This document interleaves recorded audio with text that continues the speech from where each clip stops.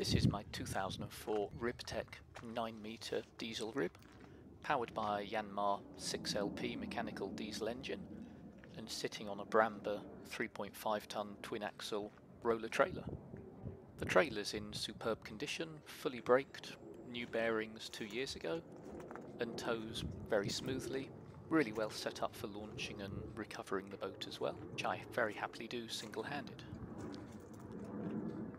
As you can see at the stern, she's got a Bravo 3X diesel contra-rotating propeller outdrive with an IMCO stainless steel drive shower to help keep it cool. It's running a pair of 24-inch props. There is a bracket for an auxiliary outboard if you need, a teak-covered swim step, and twin elephant trunk bailers which can drain the deck very quickly.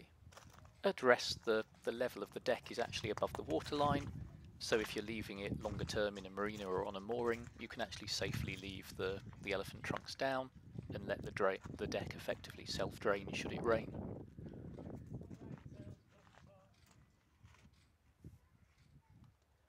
As you can see, the tube tops are slightly worn where a previous owner just let ropes run over the tops, but the bow was professionally recovered in the original Hypalon, and numerous large Treadmaster Ribtec wear patches have been professionally added as well.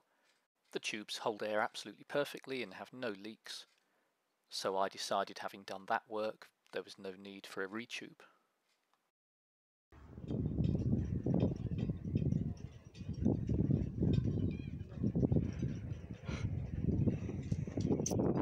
Jumping up top, starting at the stern, obviously the engine bay, with again Treadmaster on top non-slip, and then walking up the starboard side. The large cover in the foredeck, there's the custom overall cover for when it's ashore on its trailer, which is a custom fit, goes around all the tube framework.